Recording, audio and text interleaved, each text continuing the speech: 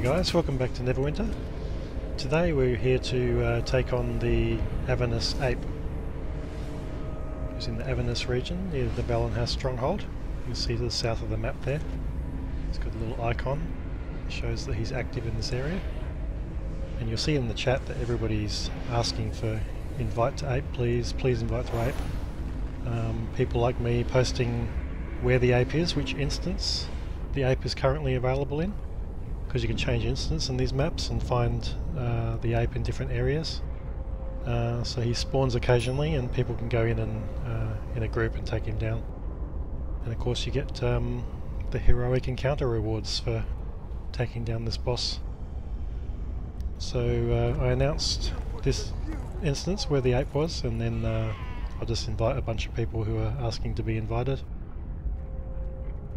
And then we all turn up here and then wait for enough party members. No, we're going in. Okay. So his official name is the Soul-Infused Bulgara. Of course, that's too difficult to say in a group chat, so everybody just says ape. Invite to the ape, please, please, please.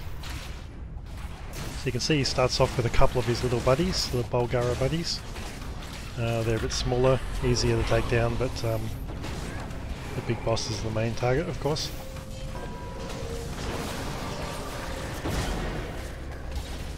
Ouch.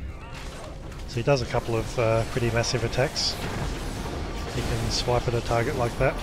He took down probably 2/3 of my health. I'm only probably item level 20,000, so not as high as probably most other players in this region. But he will do quite a bit of damage. The other attack he'll do is like a big, large radius ground stomp, or ground punch. And you'll see when he does that, basically everybody gets pushed over, takes lots of damage. People just generally tend to heal their way through it. Now at some point he'll spawn his Bulgara buddies to come back out again and help him.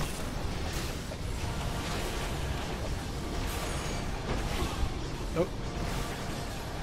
Yeah, you can see that ground stomp can be pretty devastating. A lot of players go down, but you find these parties are pretty good.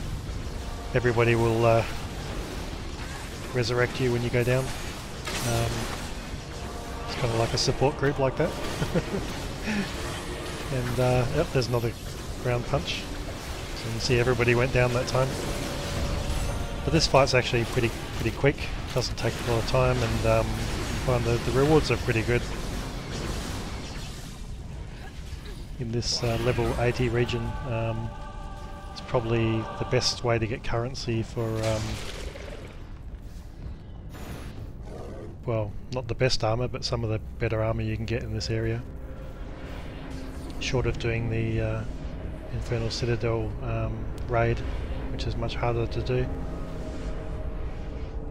But you know, if you're soloing, doing the ape is a great way to get Duma rewards from this guy over here on the north side of the keep. Talk to Duma the Curious inside the little cage. You see chaotic writings is what you need for him, so we get 50 chaotic writings for each ape, and 10 seals of the fallen, which I'll show you in a minute.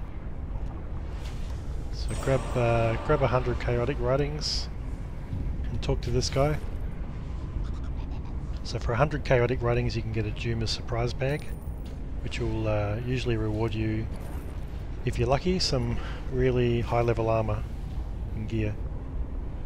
So you can see there we've got Drelia's planar bindings, 1225 item level, so it's some of the best gear you can get in the game at the moment, barring the raid of course. Now if you speak to the merchant up here, the Seals of the Fallen, which is what we got from the ape as well, you can get other rewards, fallen armor here, which is very good as well. You can see for 300 you can get some really nice shirts and trousers, Definitely the best shirts and trousers in the game at the moment. The other gear is probably not quite as good as the Juma bags, so probably for armour items you want to go for the Juma bag. But the armour from here is actually quite nice as well, 1200 item level. Now the Lion's Guard set, which you get from the Infernal Citadel raid, is higher, but harder to get of course. Thanks for watching.